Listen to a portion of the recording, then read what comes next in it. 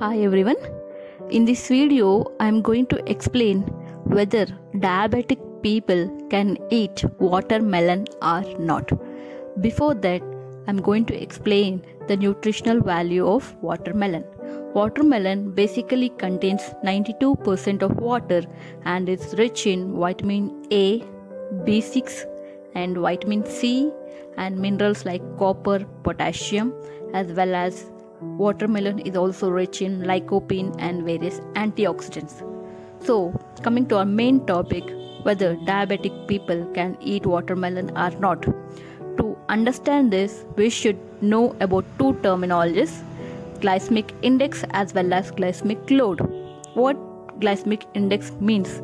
Glycemic index is nothing but whenever we intake any food, how rapidly it is absorbed and how rapidly it increases the blood sugar level. It is measured by glycemic index. In our common terms, whenever we intake a food, it was absorbed rapidly and it increases the blood sugar level more fast. So we consider it as high glycemic index. Glycemic index is classified into three types: low, moderate and high. Value of less than 55 is considered as low glycemic index, and 55 to 69 is considered as moderate glycemic index, and more than 70 value is considered as high glycemic index. Foods with high glycemic index will enter the bloodstream more rapidly and increases the blood sugar more fast. So high glycemic index food are more dangerous. Coming to the glycemic index of watermelon, glycemic index of watermelon is 72. So whenever watermelon has been intaken, it increases the blood sugar level more rapidly. Glycemic index depends upon the quality, how fast, how rapidly it is increasing. Glycemic index depends upon the quality. Okay. Next we'll go to the glycemic load. What actually the glycemic load means? Glycemic load is nothing but it depends upon the quantity as well as the quality. It means glycemic load is calculated by glycemic index as well as amount of serving divided by 100. It means like whenever we intake food, how much quantity we have taken the food and how much blood sugar has been raised. It was measured by the glycemic load. I am repeating once again.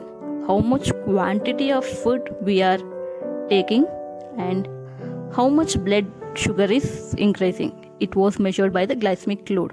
It was calculated by a formula. Glycemic load is equal to glycemic index into amount of carbohydrate per serving divided by 100.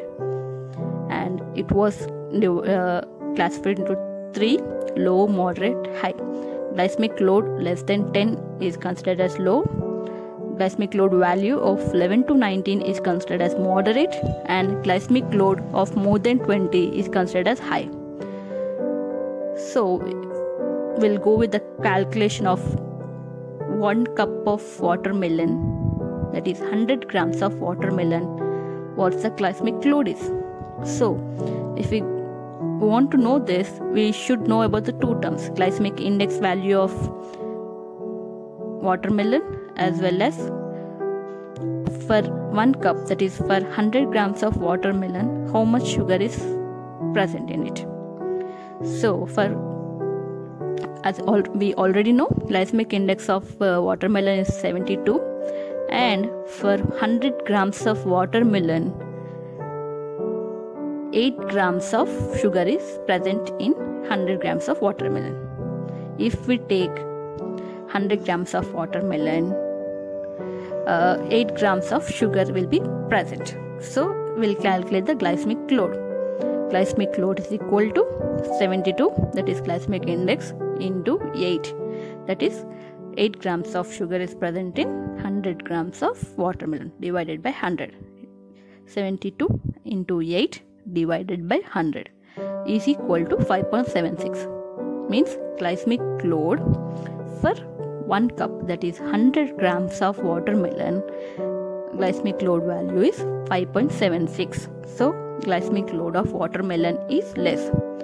Even though glycemic index is more, but the glycemic load value is less.